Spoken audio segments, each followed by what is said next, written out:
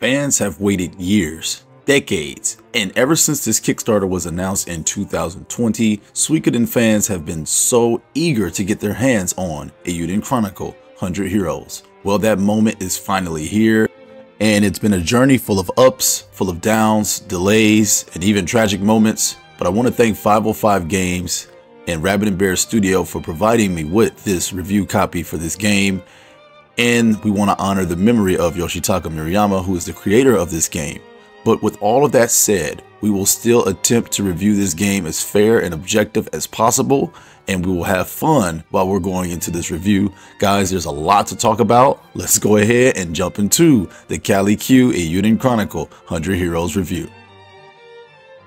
So you guys know me, first and foremost, I like to break a game down to the very T, and I want to start with the presentation in the menu screens of Eiyuden Chronicle 100 Heroes. Everything is nice and laid out pretty simply for you to enjoy and get to the other different sections. There's an item, magic, and equipment section for all of your characters. Now, I like the layout of the menu screen. It's pretty good and easy to follow. I do wish that the responsive time was just a little bit quicker though, but the menu is still relatively easy and good to get through.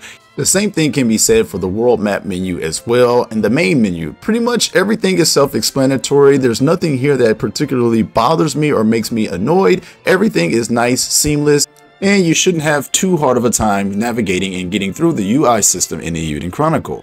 And here in the status image, you can see the beautiful artworks and portraits of the characters, as well as seeing their abilities and some of their skills. This is a great area to see which characters has which skills that can be useful for battle, as well as the support characters that you might have in your team.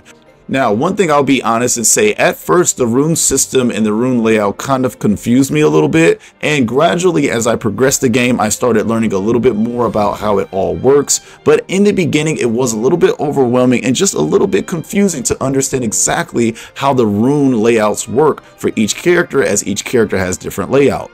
Next, I want to move over to the graphics of the game. Eiyuden Chronicle uses that beautiful 2.5D graphic style that I am beginning to absolutely fall in love with. The game continuously gives you these amazing camera angles with these amazing visuals complementing the 2D sprites. I personally believe Eiyuden Chronicle is one of the best looking 2.5D JRPGs I have ever seen, and I have been loving every single ounce of these expressive character sprites, these amazing 3D backgrounds. One of the only areas that I can say where it kind of drops the ball a little bit is perhaps the world map, where it is not as appealing or as expressive, but it's still quite a sight to see. I absolutely love the graphics in Eiyuden Chronicle 100 Heroes. The sprites are top-notch work. I enjoy the camera angle, and for me, the graphics are an absolute check. It's a simply beautiful game to me.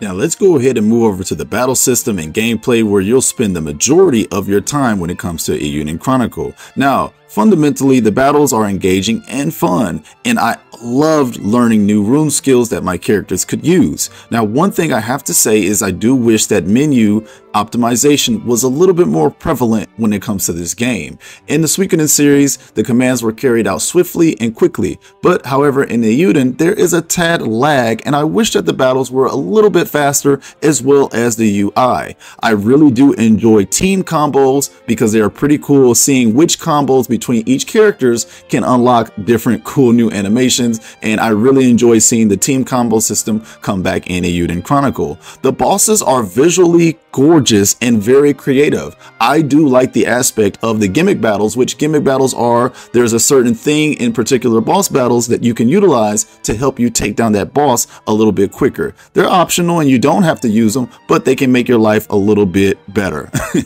Now, again, doubling back to the animation and the speed of the battles, I do miss characters attacking simultaneously. I do wish that the characters would just speed up just a little bit, and the menu can sometimes feel like a little bit of a slog. So I've seen some valid criticism when it comes to the pacing of the battles, and I won't exactly go against that, but Once you start to get going, you do become used to this new change of pace, and ultimately it didn't affect my enjoyment of battles too much. But if I were to go back and play Suikoden, I probably could definitely feel the difference. I just wish these battles were a little bit faster and wish that you could skip some of the same animations that you will watch over and over again. So let's go over the mechanics in the menu. There's the attack, rune lens. Some characters have shield, dodge, or even counter. You can use items or your hero combos.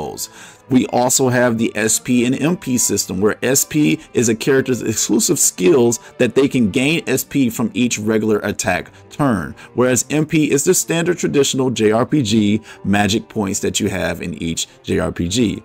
Now, this is very unique to the Eiyuden/Suikoden series because Suikoden really doesn't use MP to that degree, so this was quite a little bit of a change to a more traditional standard format when it comes to these type of games. Now, the magic in this game is okay. I do believe it leaves a little bit to be desired, as sometimes the risk to reward of using magic isn't exactly really worth it, and it's really hard to replenish MP in this game, as during at least my playthrough, I didn't encounter really too many ways to replenish MP other than just sleeping at the end or something like that.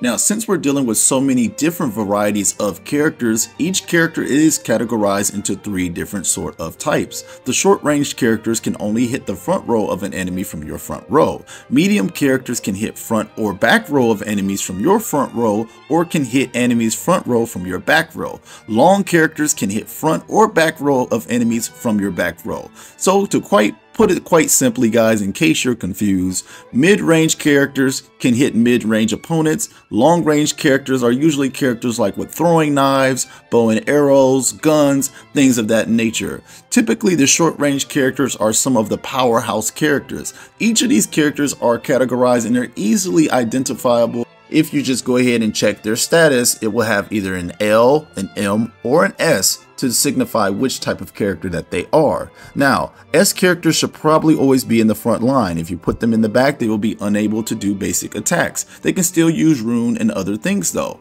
The middle characters I like to call the jack of all trades. They can somewhat jump over 2 lines when basic attacking, and they're just a good all-around neutral, natural character.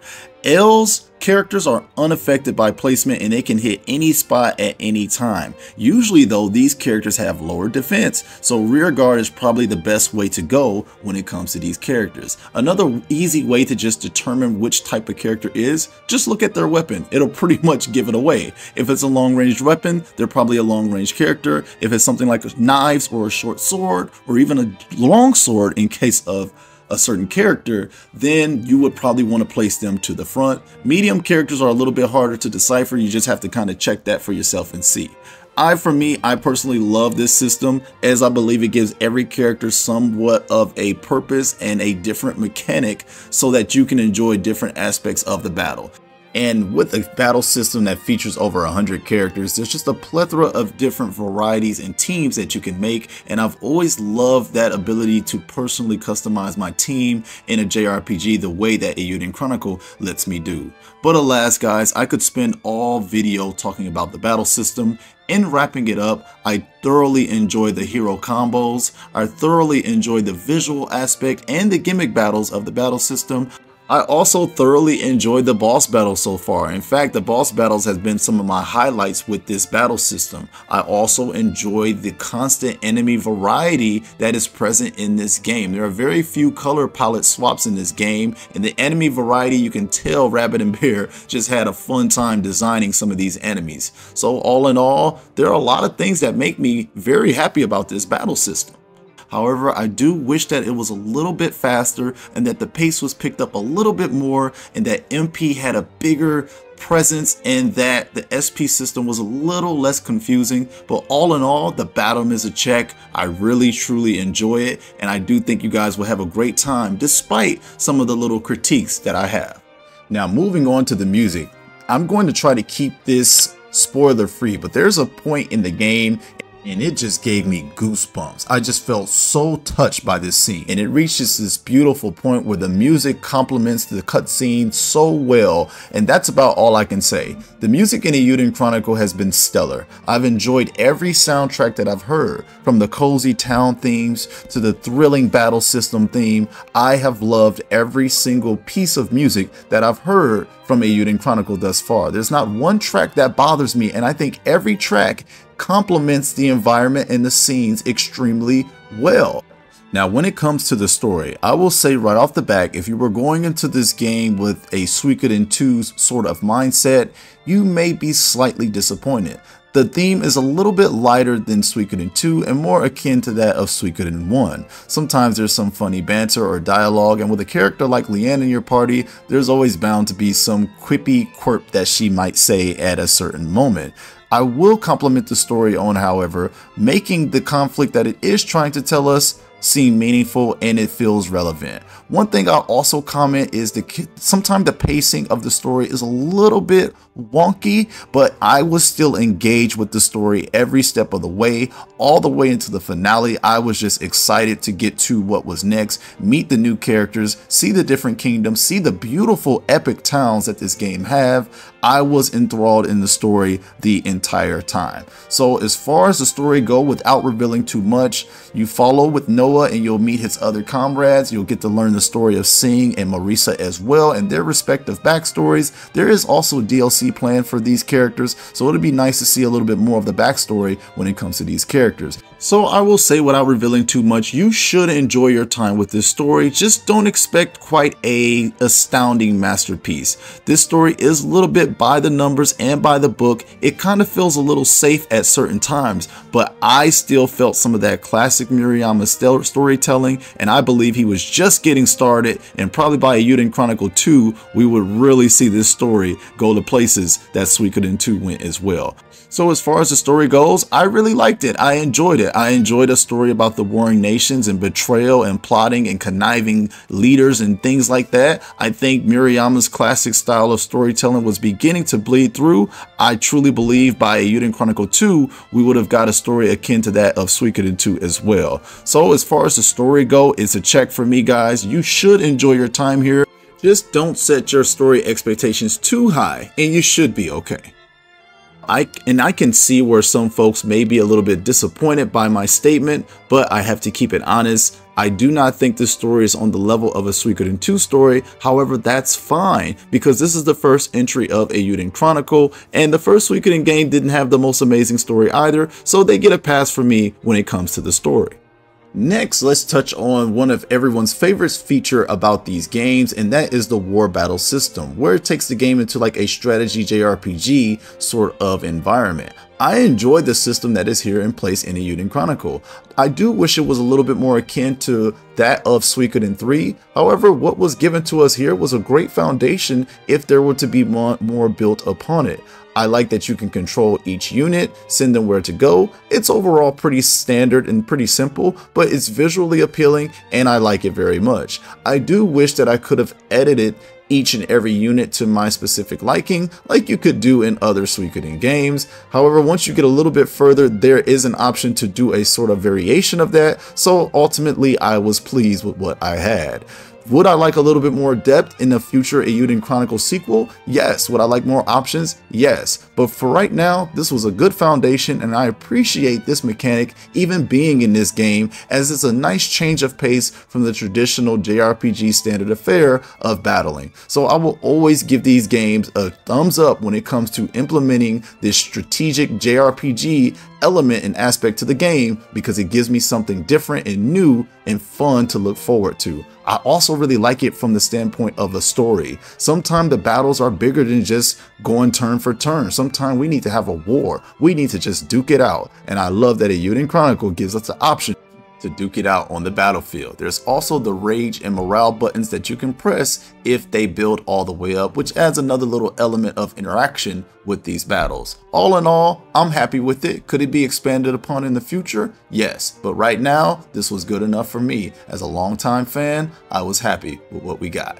Next, let's talk about the big elephant in the room, and that is the characters. As we all know, this game boasts a plentiful amount of characters, and the character diversity is one of the best I've ever seen in any JRPG ever. I mean, we have tree people, shark people, elves, dwarves, kangaroos, wolves. All sort of variety of characters are involved in this game, and I absolutely love it. I think this game stands head and shoulders above any other JRPG when it comes to character diversity, because this is absolutely essential to give us different looks. I mean, for me personally, shark people all the way. So Eiyuden Chronicle 100 Heroes does not disappoint when it comes to character diversity, and I think that was something super important that this game had to nail, and in my opinion, I love it. The characters are full with amazing personalities. Even if a little tropey, they all have some redeeming qualities that you might like. But to me, the character diversity is second to none.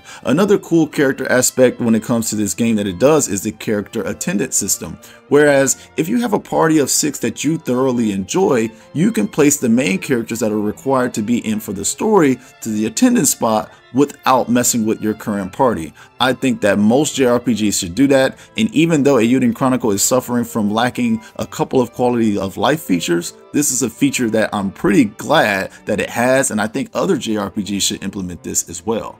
So what's an alliance and all these characters without an HQ? One cool aspect in Eiyuden Chronicle is that you can build your HQ as you progress through the game and build your population of your empire. This is a feature that many of us was looking forward to. As you can see here on the screen, your HQ starts off in pretty bad shape, everything's pretty beat up, and it's just not looking good. However, as you unlock more characters, find more recruits, find more resources, your population will increase, and there's this nice roadmap of the way to build your kingdom and build your empire as you progress along the game. To me, this is a better system than that even of the SUIKODEN games. This system perfected, and I think that this is the best version of this system that we've ever seen. Previously in SUIKODEN games, all you had to do was recruit certain amounts of characters and the HQ would eventually begin to develop itself. But here in Eiyuden Chronicle, you need to do the legwork, you need to do the wood chopping, you need to do the stone collecting, and I like that because it gives you an extra incentive to collect things around the map, and I love that there's a roadmap that certain characters have specific roles in order to grow the HQ, just like it would be in a real community. So with these sort of things comes mini games. There's mini games and many things like the hot springs. There's also a cooking mini game as well. I will not spoil all of them because I want you guys to go and enjoy that for yourself and find those characters in your own playthroughs. So I'll just keep it at that. I love the HQ system. It's the exact thing that I wanted for a potential SUIKODEN 6, and we got it here in Eiyuden Chronicle, and it just makes the whole entire game feels that much more cozier. Eiyuden Chronicle is such a big game. There's so much inside of this game that honestly even my almost 20-minute review still has not touched everything that is in this game. But if I had to start wrapping this game up, I really love the different variety of characters. I love the classic Murayama style of storytelling, albeit if it's not as strong as some of his previous works. I love the cozy nature of this game. It feels very homey. It feels very familiar for previous SUIKODEN fans. If you're a SUIKODEN fan, you will feel right at home here. And it's okay. The mainstream critics and reviewers may not understand what the hype is about even after playing this game. Some folks will not understand why this series means what it means to us, and we have to be okay with that. So despite whatever scores it may get from any other outlet, even despite my score, if you enjoy it, you should enjoy it. There are some nitpicks to the game, like not being able to save on the world map, not being able to interact with certain objects, and there's just a lot of quality of life features truly missing in Eiyuden Chronicle. I wish that they could have kind of kept certain things up to date because there are some major quality of life issues here and optimization issues that would have been so much better if they were fixed in this game. Also little small nitpicks like no footsteps or no songs when you're fishing. Things like that is what keeps Eiyuden Chronicle from potentially being everyone's 10 out of 10. However, for me, this is the game that I've always been wanting, even if it's a little rough. The heart, the passion, the love, Murayama, Rabbit and Bear, the essence of SUIKODEN lives on, and it is still here. My final verdict for Eiyuden Chronicle 100 Heroes as of right now will be 9 Cali Qs out of 10. This game is not perfect. This game has some rough edges. However, if you enjoy a cozy, light-hearted, but ambitious JRPG, if you're willing to overlook some of its flaws, Eiyuden Chronicle 100 Heroes just might be for you. I clocked in over about 45 hours on my initial playthrough. I will be doing another playthrough as well, on top of trying to 100% the game. Thank you once again, Rabbit and Bear Studio and 505 Games for providing the channel with a review code. Be sure to let me know your thoughts down below on how you're enjoying the game and if you're going to consider trying it out. Thank you once again for watching this review. I have a ton more Eiyuden content coming for you guys. I hope you guys will enjoy. God bless and have fun with the game. I'll see you guys next time on the Cali Q Review.